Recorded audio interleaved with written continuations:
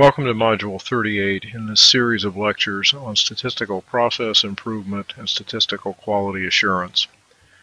We're going to speak in this module about so-called prediction and tolerance intervals, thinking of them as an alternative way to state or to quantify process capability.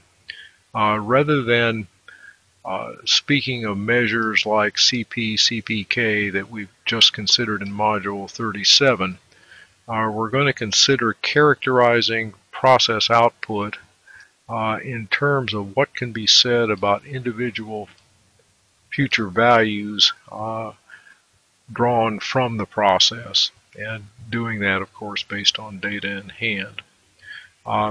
If I know process parameters, making statements about future values generated by the process is probability. If, for example, I model individual values as normal with some mean and some standard deviation, I can make statements like there's a 90% chance that the next X is in a certain interval. I can equally say that 90% of all future outcomes are in that same interval. The rub comes when I don't know process parameters, and I admit that I don't know process parameters, but I have data. And I need to try to hedge this kind of a statement or redo those kinds of statements in light of sample variability, in light of uncertainty. We can do that for normal processes based on X bar and S. We can do it in general using minimum or maximum values in a sample, and that's what we're going to do in this module. Let's begin with methods for normal processes, and we're going to talk first about trying to locate a single additional observation from a process. And the methodology for doing that is to make use of so-called prediction limits. Here are prediction limits based on an assumption that we're sampling from a normal distribution, a normal process. They have the form X bar plus or minus a multiple of a t-multiple of the sample standard deviation, and the multiplier here is something you may not have seen before. It's not simply 1 over n, which is underneath the root, which would be what you'd have if you were estimating the mean. We're not trying to estimate the mean. We're trying to locate an individual, and so it's not just 1 over n, but there's an additional 1 underneath that square root, because we're trying to capture an individual observation. To return to that data set of table 5.7 in Vardaman and Job, there 50 angles had an average of 4.711 degrees, a standard deviation of 0.984 degrees, and were reasonably normal looking. If I was to then ask the question, where do I think one more angle value would fall, I could make prediction limits for it. And here, for example, are 95% prediction limits. This is X bar, there's S. Sorry, there is the T value. That's the T value for 49 degrees of freedom. It's the upper 2.5% point. Here is S, and here's the sample size, and that gives me 44.117 plus or minus about 2 degrees. And the interpretation of this is that in some sense I'm 95% sure that that interval will catch the next angle drilled. This 95% confidence figure is you should think of that as a lifetime batting average. If I go through the whole process of selecting a sample, making an interval, and therefore predicting the next value out of the process, take one more observation out of the process and see whether I succeed or not. Over my lifetime, if I do this many times, I can expect that about 95% of those experiences of taking a sample, making an interval, and checking to see whether the next value from the interval, from the processes in that interval, I can expect to have been right about 95% of the time. Another way to view this is not as trying to locate the next observation from the distribution, but rather trying to locate some large fraction of the distribution or some large fraction of all future outcomes.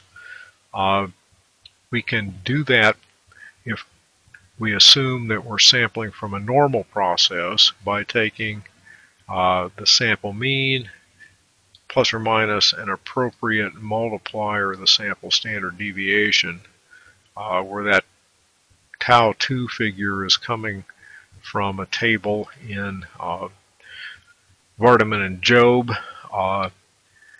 and those constants tau2 are made specially to capture certain fractions of the population with certain reliability.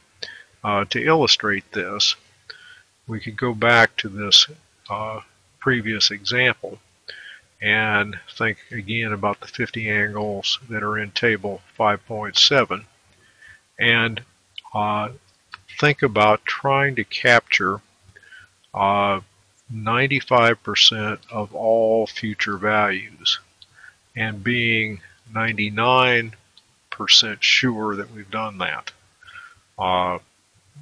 There's two figures here. There is the fraction of the future values one is trying to locate, and then there's the reliability of the method that I purposely set two different values there so we can keep them straight. The 99% confidence level talks about how sure you are that the interval works. The 95% talks about what fraction of the distribution you're trying to capture. If you read directly from table A9A of Vardaman and Job, the appropriate multiplier here, this tau2 figure, is 2.58, and so if you take the sample mean plus or minus 2.58 times the sample standard deviation, you get this interval that is somewhat wider than the prediction limit, the prediction interval. It's doing a job where it's trying to capture not a single observation with 95% certainty, but capture 95% of all observations with 99% certainty. And in this case, the interval that's required to do that is wider than for the prediction interval. Again,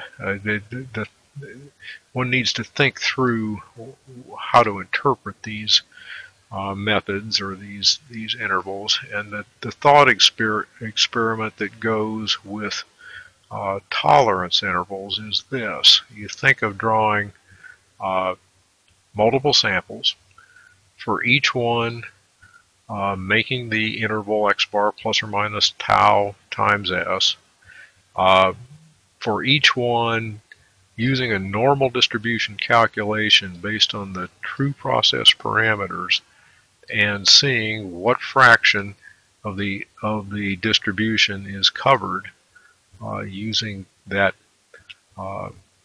interval, and to see if that fraction is at least the desired value p. If it is, the interval is a success. If not, the interval is a failure. And the confidence level for the method is then one of these lifetime batting average things. It's also possible to make prediction and tolerance intervals based on minimum and maximum values in a sample. And if you use minimum and maximum values in a sample to make these prediction and tolerance intervals, you don't have to restrict only to situations where you believe you're sampling a normal process. On the other hand, these intervals tend to be pretty big. Here's the basic idea using the two-sided version. If I take a sample, look at the smallest value in the sample to the largest one, that gives me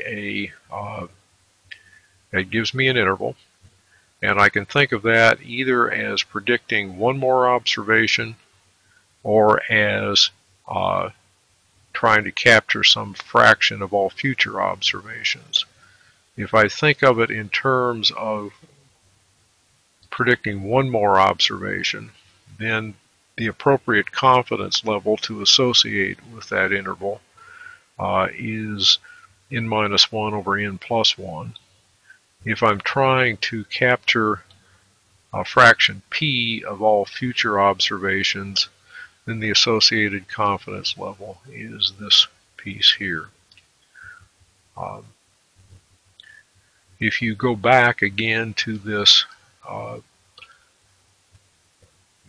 set of data from table 5.7, the smallest and largest numbers in the data set are these two, and that interval might be used either as a prediction interval for one more whole angle or as an interval trying to capture some fraction of the of all angles produced by the process. Used as a prediction interval, the confidence level is 96.1%.